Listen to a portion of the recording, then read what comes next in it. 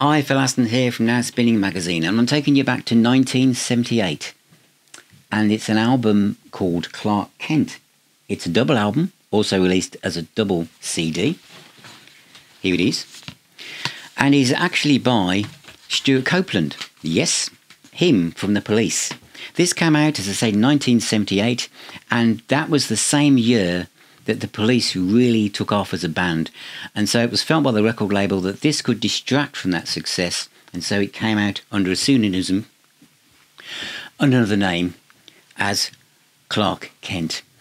And musically, you can tell that Stewart was part of The Police's overall sound. There are some tracks on here that Sting actually turned down, and so they became part of Clark Kent's personality, if you like. What's the music like? Well, it's very much like The Police. There's some new wave, there's some punk stuff, there's a bit of buzzcocks in them places. But what might surprise you is the amount of almost like avant-garde prog there is. Now, these songs aren't long. The last song, Office Talk, is about six and a half minutes long, and the one before that is quite long-ish.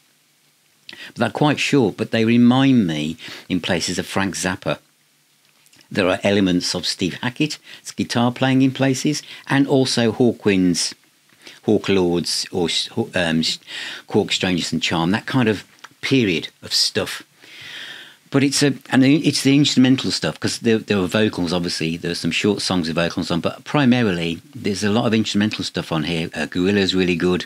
Grand Delinquent is very good. Old School, very punky. Kinetic Ritual is a very proggy avant-garde song as well.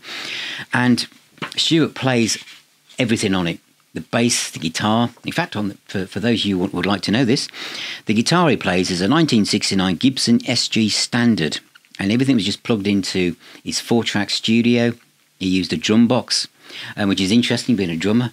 But obviously, he's recording this a lot in his flat. And it sounds fantastic. Obviously, he was using Fender Telecaster bass as well. So there's some wonderful stuff in it. I know that this album has a lot of fans, and it's been out of print for a long time. So this is a real chance to grab it. The two vinyl set is really good. You've got polyline sleeves, which is, again, I have to say that BMG Records in 2023 have had a lot of polyline sleeves in their vinyl stuff, and it's great to see.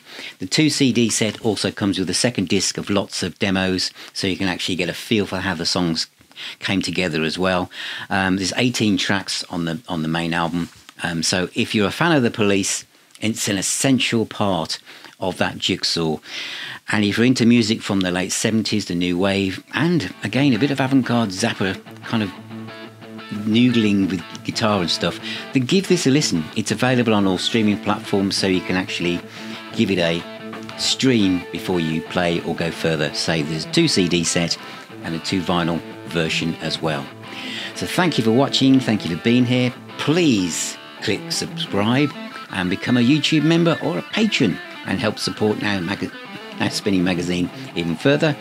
Take care, everybody. Keep spinning those discs, and I shall see you all very, very soon.